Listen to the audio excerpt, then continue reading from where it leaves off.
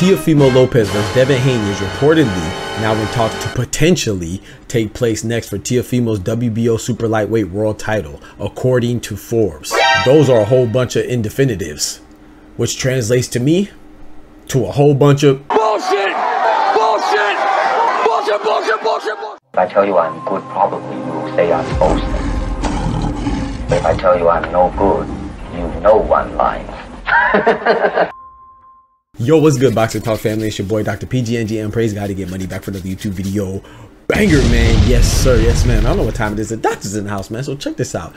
As you've seen that report that was announced, you know, on Twitter for the potential fight between Devin Haney and Teofimo Lopez, you know, like I said, I don't know, man. The verbiage that they use, to me, that's a whole lot of probably, shoulda, coulda, maybe the fight could happen. You know what I'm saying? I think that's just a whole lot of hoping, you know, reportedly that it could supposedly happen next year. So let's talk about it, right? You know, we already talked about this a minute ago. You know that according to Devin Haney, his team and Big Turk offered Teofimo Lopez the fight for Devin Haney's comeback fight. You know, this happened a little while ago, and I haven't really seen Teofimo deny it too hard. You know, he hasn't really denied it too passionately. So I do believe that there's some truth to that. And you know, he's famously or infamously going through some litigation with his promoter, Top Rank, and Bob Arum, you know, so that could partially be why it wasn't entertained or turned down. But I think it was more so that Teofimo isn't really interested in fighting guys that are his weight. You notice he hasn't called out Liam Paro, he's a champion at 140, or he hasn't called out Jose Rayo Valenzuela, he's a champion at 140, and they have some sparring history because everybody cares about sparring, right?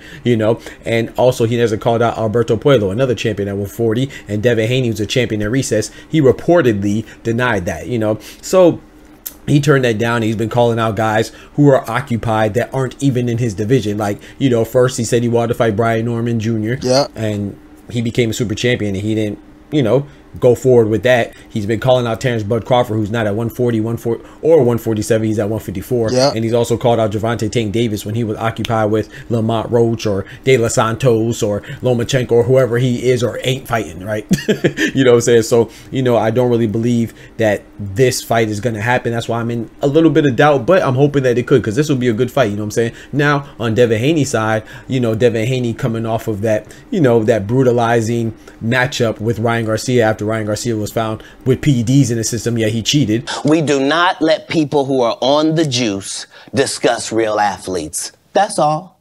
You know, so that's never a good look, right? But still, even with that, he got punched on very hard. You know, you know, he got beat from pillar to post throughout the duration of that fight. And so when you're doing that, or when you undergo that, you know, that leads for some questions to be answered. You know, you got to answer the call to see if you still have it, and you never know how a fighter will bounce back after a devastating, you know, matchup like that, you know. And so I think it would behoove him to have a tune-up fight. So I think this is ill-advised to fight somebody at the caliber of Teofimo, because speaking of Teofimo, right, we saw when Teofimo had a terrible fight against Jermaine Ortiz that he won, and I think that he was the right person to win, because in my opinion, Jermaine Ortiz was trying to finesse the boxing game by running around all day and not engaging. So I think the right person won, but it was an ugly victory for Teofimo, right? So what did he do after that? Even though he won, he got a tune-up and a bounce back and a rebound fight against Steve Claggett, which ended up being more than he anticipated, right? He should have put him away, but you know, he struggled with Steve Claggett. But nevertheless, the intention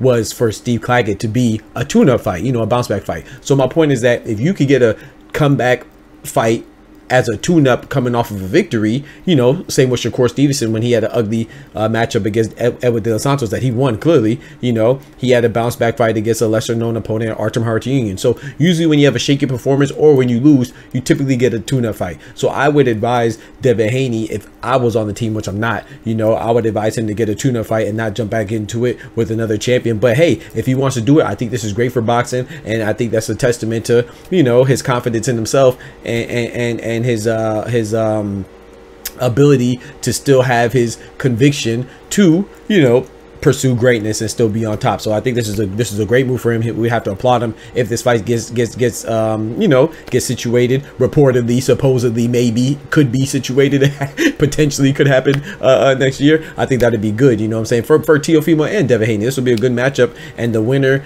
would definitely raise their profile up, you know what I'm saying, and both of their profiles are already raised, you know. But yeah, I'm gonna be honest though, in my personal opinion, I don't think this fight happens. I'm not gonna hold my breath. I'm not gonna say it's definitively not going to happen. I'm definitively going to say that I'm not sure if it's going to happen, because that's exactly what the report says too. So I think that this fight, if it did happen, to me, in my opinion, I think it's a 50-50 fight. You know, I think that Devin Haney has a lot of questions to answer coming off of the situation he just came off of, and I think Teofimo has to answer some questions as well, going with the struggles against Steve Claggett and Jermaine Ortiz. But I think if you're going to lean towards anybody at this very moment, I think that you would have to lean towards Teofimo slightly, just because of his activity alone. You know what I'm saying? With them both being top fighters in their division, you know, Teofimo has been more active. And with Devin Haney, I think that you know, skill wise, he's slightly more skilled, but because he's coming off of a long layoff, you know, it'll be a pretty long layoff by next year, potentially even a year, because they didn't add any further specificity as far as the date, venue, or location.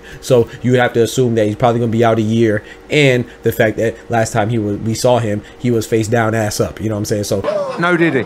I think he has a lot more questions to answer than Teofimo. So I think it's a 50-50 fight. But if I was going to lean towards somebody, it would be towards Teofimo. Y'all let me know what y'all think about that. Do you think the fight's going to happen? And if it happens, who do you favor? You know what I'm saying? Don't forget to smash that like button. But most importantly, remember, with God, we can do anything. Without God, we're nothing. The doctor's out. Peace. From the hood to college, both worlds they had to meet. 6 degrees between us, so cold we're about to freeze. But we're Florida boys, hot takes, we bring the heat. We're moving the culture, the engineers to the streets.